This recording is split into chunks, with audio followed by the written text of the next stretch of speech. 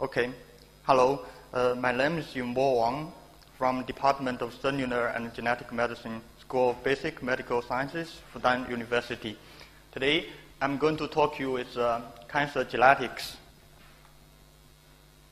So in this lecture, I will focus on three key questions of the cancer research field.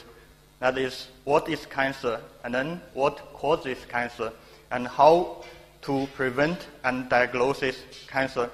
So with these three questions, I will divide my talk into three parts. First, I will briefly introduce the basic concept of cancer, and then I will talk about the genetic underpinnings of cancer and the major types of cancer genes, and how cancer initiate and progress. Then I will discuss with you in the third part how we can use the knowledge that we learned from cancer genetics to prevent and diagnose cancer. So what is cancer? As you may all know, that cancer is the most fearsome disease, and now it's soon becoming the leading cause of death worldwide. So as many as 1 in 3 individuals develop cancer, and 1 in 4 will die of it. As shown in this figure, here shows the death rate, 75 years of death rate in U.S. These are the leading cause of death. So here this dark blue is the cancer death rate, and here the light green is the heart disease. So in comparison, you can see that in the last 30 years, from 1980 to 2010, so the death rate of heart disease decreased quite dramatically, but the cancer death rate does not change that much. That means cancer is still a big challenge to us, but we can explain the reasons. You can imagine that heart is basically one tissue, and with relatively easy causes of heart disease. So we have more effective prevention and treatment strategies. But emerging cancer involves essentially all the tissues of our human body, and with a lot of causes. So it's much more complex than heart disease. And in recent years, we actually have made much progress in cancer in terms of genetics and also cancer cell biology. And I think the situation here will change in the upcoming 10 to 20 years.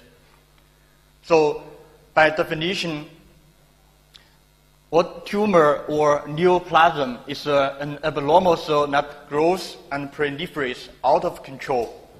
And as long as these tumor cells do not become invasive, then we call it benign. And in case the tumor cells have acquired the ability to invade the surrounding tissues, we call it malignant. So the cancer is a tumor only when it's malignant, means it acquires the ability to invade the neighboring or the surrounding tissues. Another main concept in cancer is metastasis. This is the main reason for death of cancer. This metastasis is the spread of malignant tumor cells throughout the body, typically through the blood and lymphatic system. As I have mentioned, cancer actually involved almost essentially all the tissues in the human body. There are actually a large variety types of cancer that can be classified to the tissue and cell type from which the cancer derives. This can be classified as carcinoma. That is the cancer derived from the epithelial cells. As displayed here, these are epithelial cells. So the carcinoma comprise of 80%. That means the majority of human cancer. And then the sarcoma is derived from the mesenchymal origin like fibroblast or muscle tissue.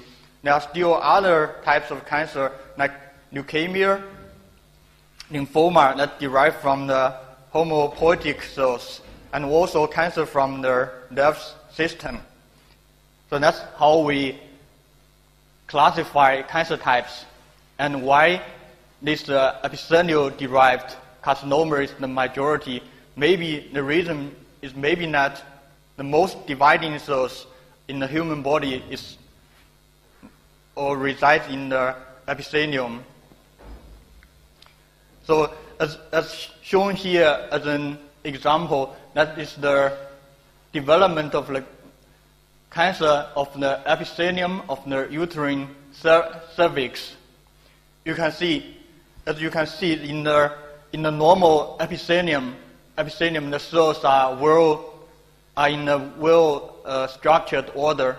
That the only dividing cells is in the basal layer.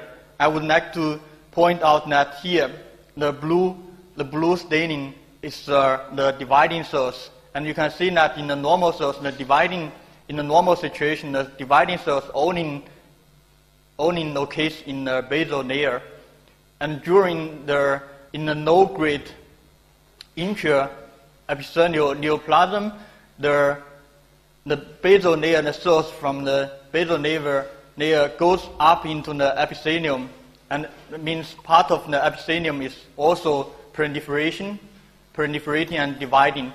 And then in the higher grade of intra-epithelium neoplasm, essentially all the epithelium cells are dividing and proliferation. And these two stages are still in the benign stages. We call benign tumor because it does not invade the neighboring or surrounding tissues. But in the invasive carcinoma stage, that the dividing cells invade the basal layer and goes into the collective tissue part. And this is what we call the carcinoma or cancer. So cancer can originate from very different tissues and organs. So in general, this cancer arises from different organs can be considered as a very different disease. This figure shows the cancer incidence rate and death rate of different types of cancers. The incidence is shown in the dark green and the death rate is shown in the light green. You can see that for different cancers, the different types of cancer, the incidence rate and the death rate are essentially very different. So this is what is cancer. In this part, just as a brief summary, I have introduced you some basic concepts of cancer. So what is cancer? Cancer is a cell grows and proliferate and out of control, and then it will form tumor. And tumor can be classified to benign and malignant. Benign tumor, remains in the territory where it arises, and the malignant tumor is that the tumor cells invade or goes into the neighboring tissues. So cancer cells is that they reproduce without strain and they colonize other tissues. These are two properties of cancer cells. And then I have told you that cancer is a very complex and very virulent disease. It's now becoming the leading cause of death worldwide. And there are a lot of kinds of cancer that can be classified based on their tissue or cell origin. And these different types of cancer can in general considered as very different disease. So with this knowledge of cancer, I will come to the second part of this lecture. One would think what causes this cancer, this very life-taking disease. So currently these are some known causes of cancer. The first three are external external reasons, including chemical exposure, radiation, and infection. And the last two are intrinsic reasons. For example, the mutations that you inherited from your parents, that is in the case of familial cancer syndromes, or mutation or chromosome abnormalities that in the process of cell division. I will give you some for these external reasons. For example, the chemical exposure. One example is that the cigarette smoking, the tobacco in the cigarette smoking that will cause lung cancer, and also the diet, one component called aflatoxin that will lead to liver cancer. For the radiation, so the UV light irradiation and also X-ray irradiation will cause specific type of skin cancer. And virus infection and bacteria infection will cause certain types of cancer. For example, the Epstein-Barr virus will lead to the lymphoma. The hepatitis B virus will lead to liver cancer, and the papillomavirus will lead to cervical cancer, and so on. So the last two causes, as you can see, they are obviously linked with genetic causes or genetic changes. However, for the first three external causes, now there are a lot of evidence demonstrating that these external changes have their genetic underpinnings linked with cancer. To support with this argument, I will give you two representative examples in these external causes. The first example is the aflatoxin B. And aflatoxin B is a toxin from mold that grows on grain and peanuts when stored in humid tropical conditions, and is known a contributory cause of liver cancer in the tropics, with a characteristic mutation of the gene P53, which is a well-known tumor suppressor gene. I will talk more detail later. So when this aflatoxin is in the liver, it will be converted to an active form, and this active form will directly react with the DNA and then cause DNA mutation. And another example is the Ross sarcoma virus, and this virus is first characterized in 1910 by scientist Peter Ross from Rockefeller Institute, and they found this virus can cause the sarcoma in chicken, and he isolated this virus, and you can see that this virus is named after his name, called Ross sarcoma virus. And then in 1970s, early 1970s, scientists have discovered that this virus contains 4 genes. Actually, the first 3 genes that are essential for the life cycle of virus, as shown in comparison with the normal virus here.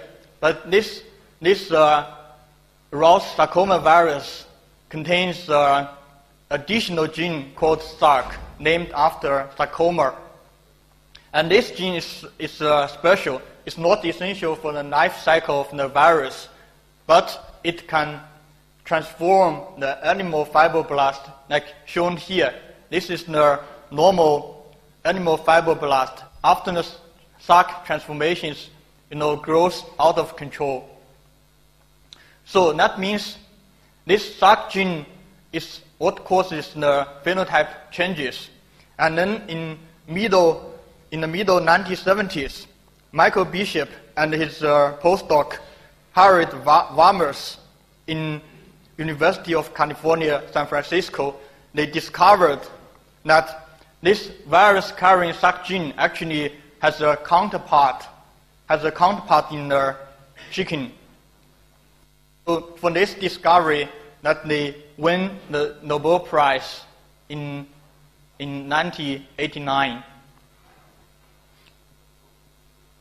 So these two examples clearly demonstrate that all these external reasons causing cancer that has the genetic changes linked with tumor formation. So now, through decades of study, it's generally accepted that cancer is a genetic disease, or more precisely, we should say that cancer arises from malfunction of genes, including mutation and or aberrant expression of genes. There are three categories of genes that are involved in cancer development. They are proto-oncogenes and oncogenes, tumor suppressor genes, and DNA repair genes. So, before talk more about these three categories of cancer genes, I will introduce you to important terminology here, which is germline mutation versus somatic mutation. So in classic genetics, all the genetic diseases are caused by germline mutation. What is germline mutation? Germline mutation is not a mutation that you inherited from your parents, and it will affect all the cells of your body. And in the case of cancer, it will cause familial cancer syndromes, or called inherited cancer predisposing syndromes. And this cancer predisposing syndrome that accounts for around 5% of all cancers. However, the majority cases is caused by somatic mutation. So somatic mutation is the mutation that occurs sporadically and is in a certain type of tissue or location in your body. They are not heritable. It means they are not inherited from your parents. And this somatic mutation is very important for cancer genetics, as it's responsible for the majority, probably all types of cancer, including this familial cancer syndromes. Then I will come to talk with you three types of cancer genes. The first class is called proto-oncogenes and oncogenes. As you may remember, when scientists discovered the SAC oncogene, they found that in the animal cell it contains a cellular SAC gene. And SAC gene is the first oncogene or proto-oncogene that has been discovered. So what is a proto-oncogene? So proto-oncogene is the genes which are involved in the promotion of cell division and proliferation. And gain of function mutation of these genes can drive a cell toward cancer. And the oncogene is the mutation, overactive or overexpressed forms of proto-oncogenes. So you can think that proto-oncogene is the precursor of oncogene. So when the proto-oncogene is gain of function by mutation, then it will convert it to oncogenes. And the feature of proto-oncogene or oncogenes are gain of function and is dominant at cellular level. That means one allele of this proto-oncogene goes wrong will cause the cellular phenotypes. You can imagine this proto-oncogene is like the accelerator of the car. If you push harder, then it will go much faster. That is how the proto-oncogene is converted to oncogene. And what does this proto-oncogene do in the cell? And in summary, there are 5 or 6 categories of cellular functions of these proto-oncogenes, including secreted growth factors, growth factor receptors, and cytoplasmic signal transduction proteins, and nuclear proteins, transcription factors, and the gene regulate cell cycle or regulate or anti-apoptosis genes. That's the main functions of proto-oncogenes. And here are some typical examples of oncogene. For example, the RAS oncogene is GTPase, and is activated in many types of cancers. And the MYC is a master transcription factor. It's overexpressed in colon cancer and amplified in lung and rearranged in lymphoma. And there are a couple of tyrosine kinase like RET, like MET, and BCR-ABL. Also, there is a cell cycle regulation gene, the CDK4, and the BCL2 is a famous anti-apoptosis genes. And then how these proto-oncogene are activated during and then promote the tumor cell growth. So as displayed in this figure, this is a proto-oncogene, and this proto-oncogene can be activated by chromosome translocation, that either with a new promoter or form a fusion protein. And this translocation will activate this protein and produce more proteins, which will stimulate the cell growth and proliferation. It also can be amplified by gene amplification. In normal condition, you have one copy, and in the tumor cells, it can amplify it into many copies that will enhance the expression of these genes and also leading to cell growth and proliferation.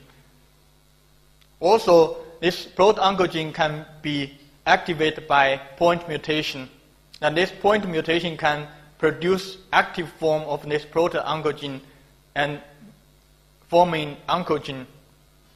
I will give you some representative examples of this mechanism of proto-oncogene activation. The first example is activation via chromosome translocation. As you can see here, this is the famous Philadelphia chromosome. It's found in chronic myeloid leukemia, and in this cancer disease, that part of the lower part of this chromosome 9 translocate to the chromosome 22, and they swap. In the end, they form a very small, a tiny chromosome, which is called Philadelphia chromosome. It's named after the city where this chromosome has been found. And this chromosome rearrangement or translocation this results in a fusion protein that involves the BCR and ABL. And ABL is a tyrosine kinase, and this fusion protein will produce an activated ABL protein, which will promoting tumor cell growth and proliferation. And this kind of chromosome translocation can be easily detected by fluorescence labeled in situ hybridization, that is FISH. So as you can see from this picture, these two genes, ABL and BCR, we design DNA probes labeled with different fluorescence that can be hybridized to these two genes. So in normal cells, because these two genes are in different chromosomes, they should be separate. However, in the abnormal situation, they come together, but they don't merge. But in the fusion protein, you can see that the red merge with green, that is yellow. So by this way, you can easily detect the abnormal situation and the fusion protein. So this is how FISH works.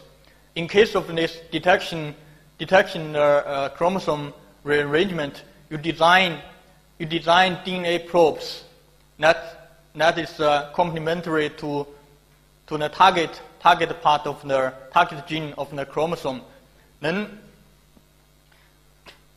you can prepare the metaphase chromosome on microslides, and then you denature the chromosome DNA, and then you do the hybridization with these DNA probes labeled with fluorophore, and then you observe the results under fluorescence microscope. This is how you observe the results, like here. The second example is the activation of proto-oncogene via gene amplification. And this example involves a proto-oncogene called MYC. And MYC is the chromosome changes and amplification in MYC gene in cancer cells like neuroblastoma, non-cancer. And this results in a so-called double lineate chromosomes, as stained here in the light yellow. And that means they are also detected by DNA hybridization. And you can see that there are many copies of these miniature chromosomes. That means there are many more copies of this MYC gene. That is how gene amplification leads to activation of the proto-oncogene.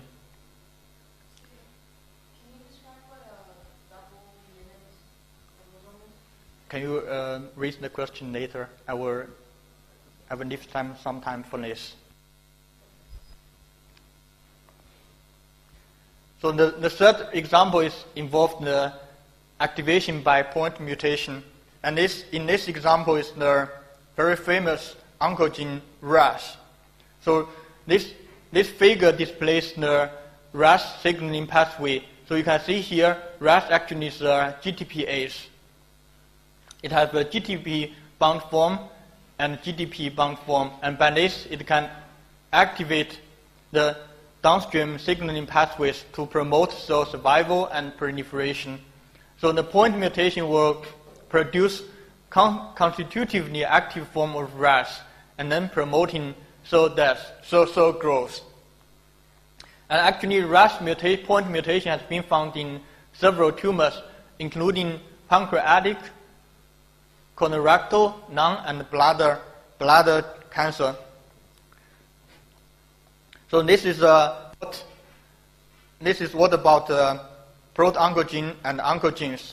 Now, the second major type of cancer critical genes is called tumor suppressor genes.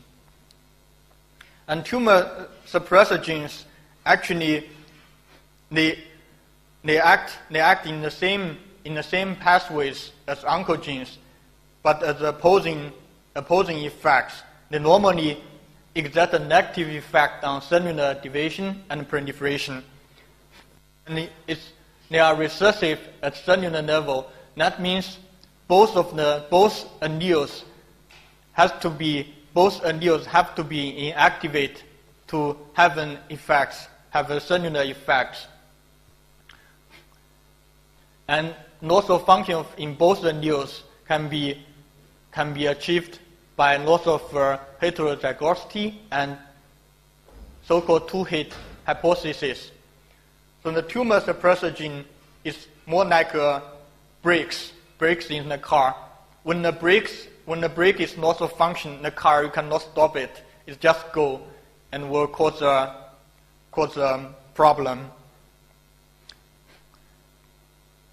So here, this table summarizes some representative examples of tumor suppressor genes. For example, the DCC genes, that is cell surface involved in cell surface interactions and is found in colorectal cancer. And the WT1,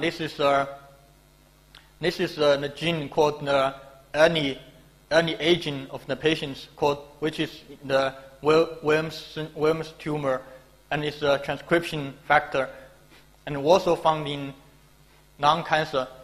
an RB gene, which I will talk a lot more later, which is also a transcription factor and is found in the familial and sporadic retinoblastoma, and also found in the sporadic small cell non-carcinoma.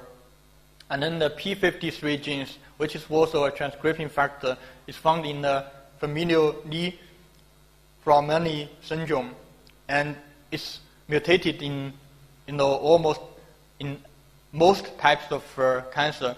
And then the BRCA1 and BRCA2, they are DNA repair genes, and they are involved in breast cancer, in both familial and sporadic breast and ovarian tumors.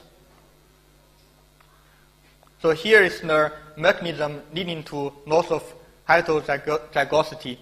When one allele of the tumor suppressor gene is mutated, then it's in a situation called, it's in a heterozygosity situation. And in the case of, in the process of cell division, the normal allele is lost. This is the process called loss of heterozygosity, and this can be achieved by chromosome loss. That means the whole complete normal chromosome is lost, or by gene deletion, and the normal allele is deleted, and by chromosome translocation, or by loss by duplication. In the duplication process, this mutant allele will be duplicated and form both aberrant allele, or by mitotic recombination and by point mutation. And here I will talk about a very famous and representative tumor suppressor gene involved cancer. Is called retinoblastoma. And retinoblastoma, what is retinoblastoma? It's a tumor of a retinal stem cell. It's affects the eye of the patient, and affects like 1 in 20,000 infants. And they are both familial and sporadic forms of retinoblastoma. And the average age at presentation for the familial is 26 months, and is 8 months, and for the sporadic is 26 months. And both males and females are equally affected. And in the familial case, it's roughly like 40%, and the sporadic case is like 60%. So scientists have found that the RB gene on chromosome 13, that is the cause of this cancer syndrome. And this RB gene is the first tumor suppressor gene discovered. And here I will talk with you the Knudsen's 2-hit hypothesis. So this familial retinoblastoma is the prototype of this hypothesis, as shown here in the family tree. So the affected people are represented in field boxes or field cycles. You can see that this mutation is inherited from the parents. And in the effective case, that there is one normal allele and one aberrant allele that is inherited from the parents. And during the developmental process, the other allele is lost by so-called loss of heterozygosity, and then in the end, 2 of the normal allele of RB gene is lost, and eventually will cause cancer, will cause tumor cells. And here is the sporadic case. So you can see here there is actually no affected people in the relatives, in your close relatives. So this effective case is caused by sporadic mutation in RB gene.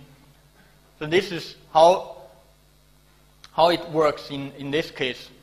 First, by sporadic mutation, one allele of this RB gene is lost. And then by loss of heterozygosity, both normal alleles is lost, and then will cause the tumor cells. So this is based on this. Knudsen have proposed two-hit hypothesis, which means that first you have to inactivate one allele of this gene, and then during the development or the disease progression, then you will activate the second allele, then eventually will cause tumor. This is what is called the two-hit hypothesis. So, as I have mentioned, that heritable and non-heritable retinoblastoma, and actually both of them are caused by the mutation in the RB gene. So there are some differences as summarized in this table. So in the herited form, you have effective relative, close relatives. And in the sporadic team, you have no effective relatives.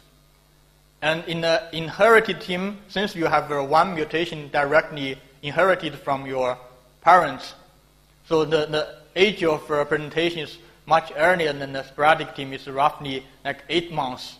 In comparison, the sporadic form is like 24 months. And the tumor distribution, so in the inherited form, that is more likely that both eyes are affected, so it's usually bilateral, means both eyes are affected, and also can cause tumors in other locations, which is called multifocal. And in the sporadic condition, is more likely unilateral, means affect only one eye. And so in the inherited form, it has increased risk for other primary tumors. So what is this RB gene? So RB gene, which is involved in the cell cycle regulation, as you can see here, which depends on the phosphorylation status of this RB gene. When it's not phosphorylated, it will bind to the E2F2. This is the transcription factor regulating the G1 to S cell cycle progression.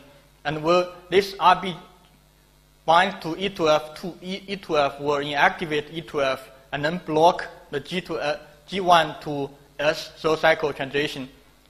But upon phosphorylation, the RB gene RB protein will be released and then will activate the E2F gene and cause the cell cycle progression.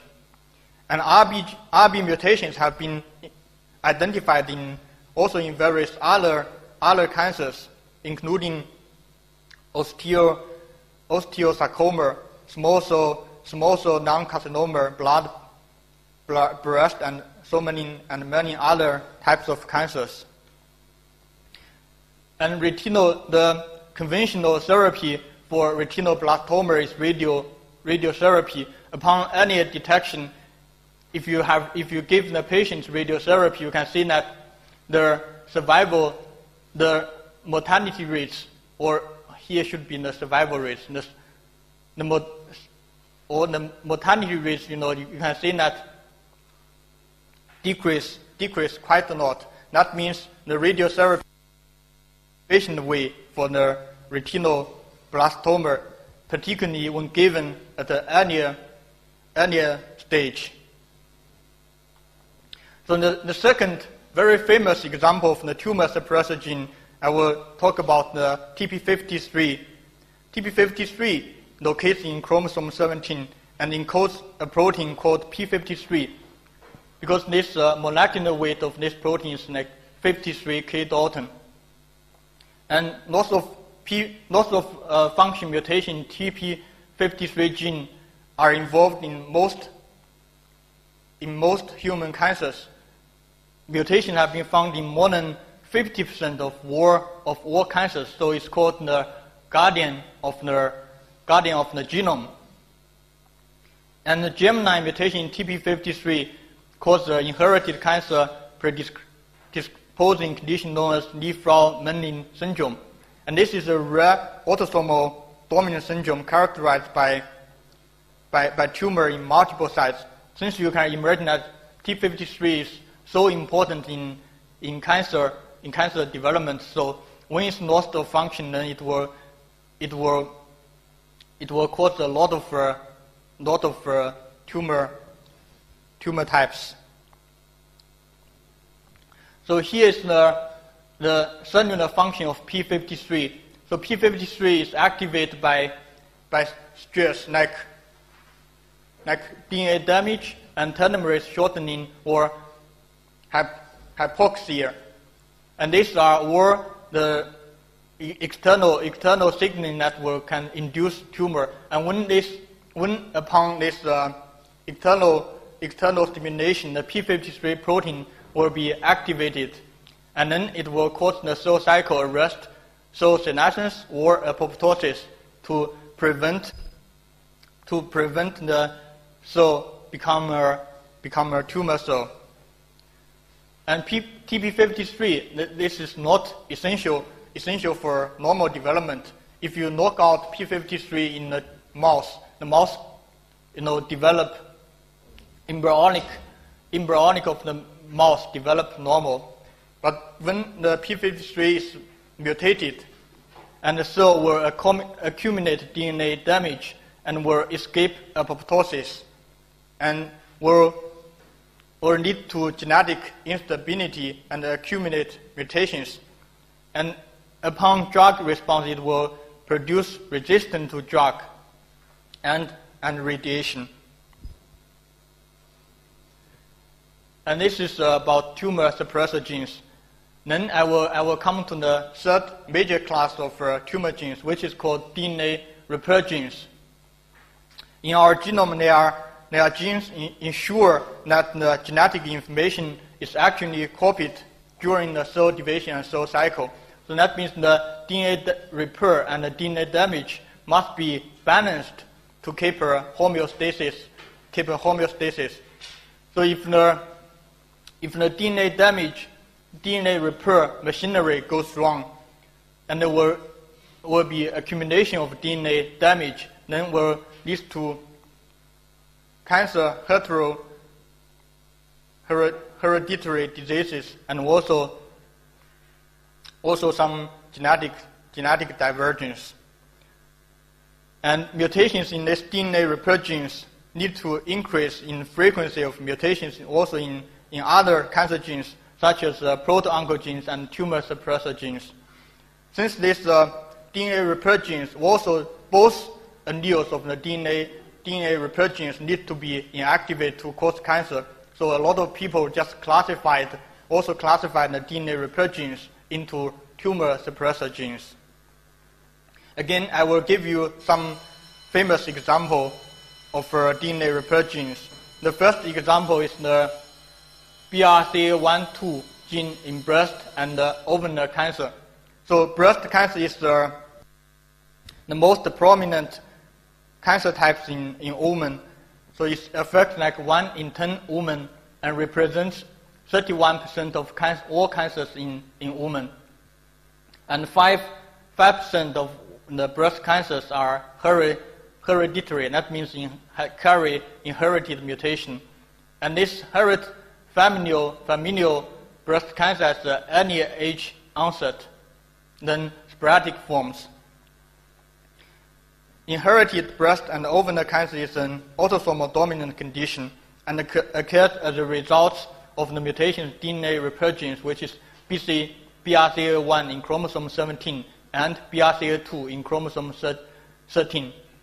BRCA1 is important for homologous recombination, cellular repair of DNA damage, in particularly double-stranded DNA break, and transcription of mRNA, and mutations in this BRCA1 also are involved in ovarian cancer.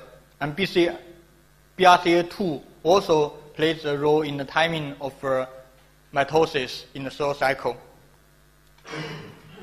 as you can see from this figure, when in comparison with the general population, the incidence of breast cancer just increase in the general population with the increase of age. However, when the people carrying a mutation with this BRCA gene, the cancer risk is increased very dramatically. So it's very important to detect this BRCA gene at some age point for women, particularly in the women have a family history of breast or ovarian cancer.